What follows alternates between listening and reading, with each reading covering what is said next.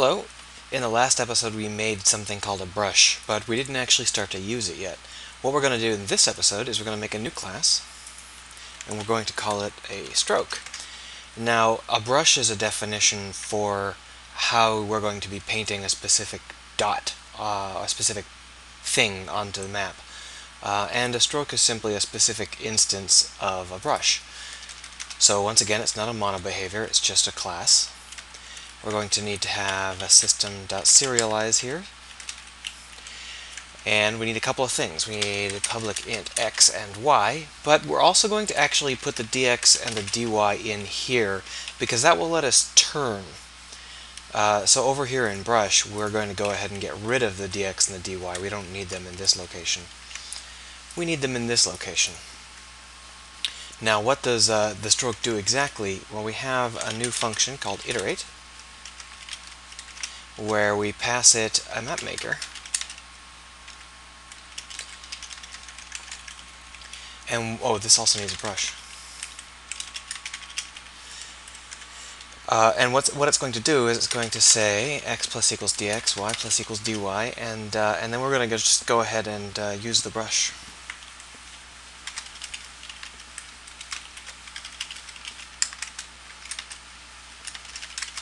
Like so. So over here in Mapmaker, let's go ahead and add ourselves a list of those. Actually, it doesn't have to be public, and we'll shortly be making both of these protected, but that's okay. For now, I want to be able to see them. So here in Update, what we do is we go through these strokes, and we advance each one of them one step.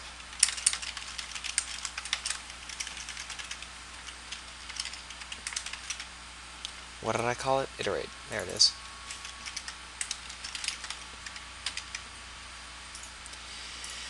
Of course, that means that we have to actually go and define it. So let's go ahead and delete these. We don't need these anymore. But we do need to apply at the end of this function because the brush paint function here doesn't actually apply anything. And that's on purpose. We only want to apply once per frame at most. So let's go into our editor here. Oh, we got some errors. Oh, yes. Where's the dx? Oh, don't need these. We can simplify this part, like so. And we need to define a stroke.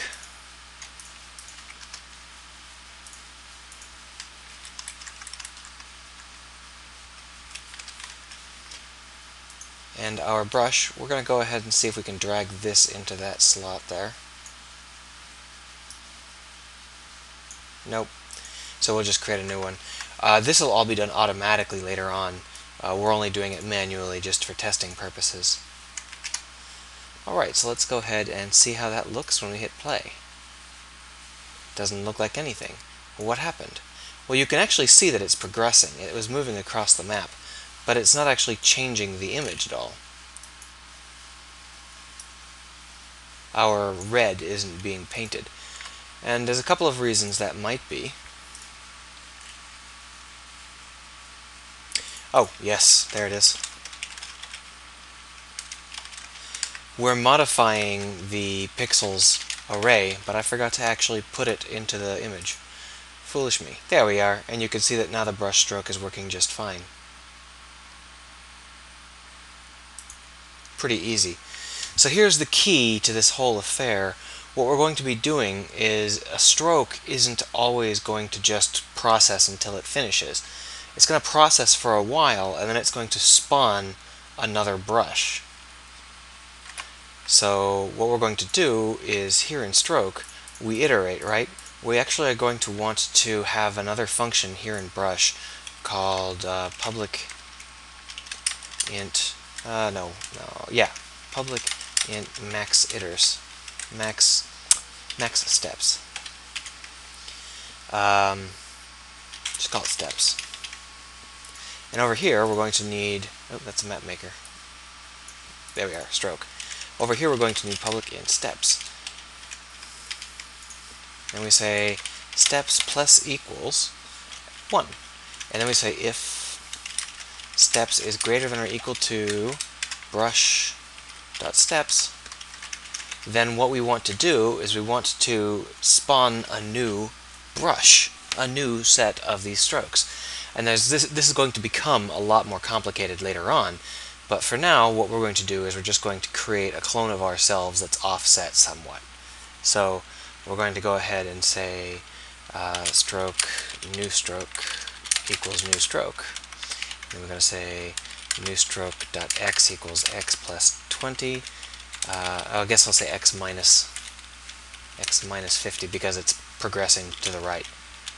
Y equals y. New stroke dot dx equals dx, and new stroke dot dy equals dy. But we can take an opportunity here to change these like that. And then steps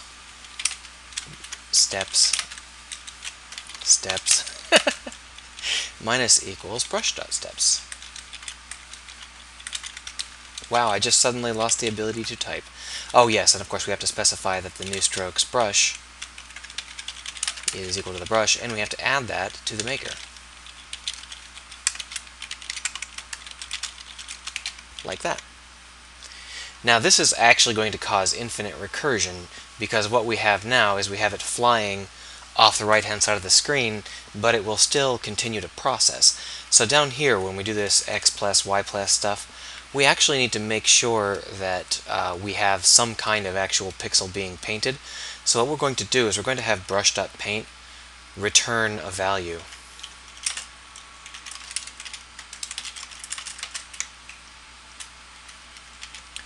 So we're going to go over here into this, and we're going to change it from a void to a bool. We're going to say bool painted something equals false, and then down here we're going to say painted something equals painted something and or. So that way painted something will be true if we painted anything at all, because as you might remember, set color returns true if it's set a color. So basically once we fall off the map far enough that we're no longer painting anything, we're going to return a false, and that will allow us to delete the stroke without so that we don't have an infinite processing going on here. We're also going to have other situations where the stroke deletes itself, but for now this will work.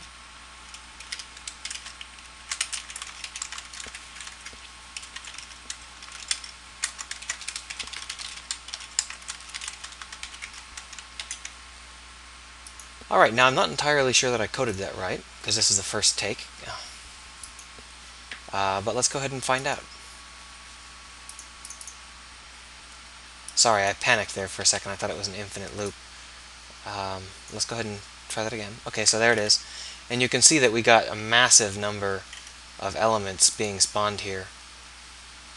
So the problem is that, stupidly, I made strokes equal to 0, or steps equal to 0. Let's change that to 20. There we are. So now our brush, oh, sorry, this is the one that's 20. This is 0.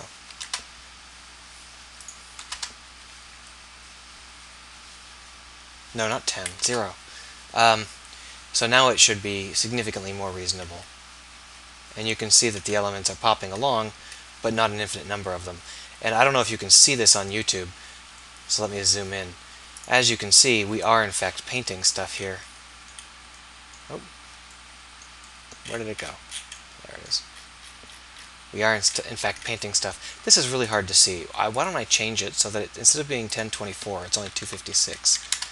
And instead of the dx and dy being 5 and 3, let's make them 2 and 1. There we go. So, do you understand the very, very basics of how this is going to work? Obviously, we need to do a lot more work in making the brushes intelligent. That, however, will wait until next episode.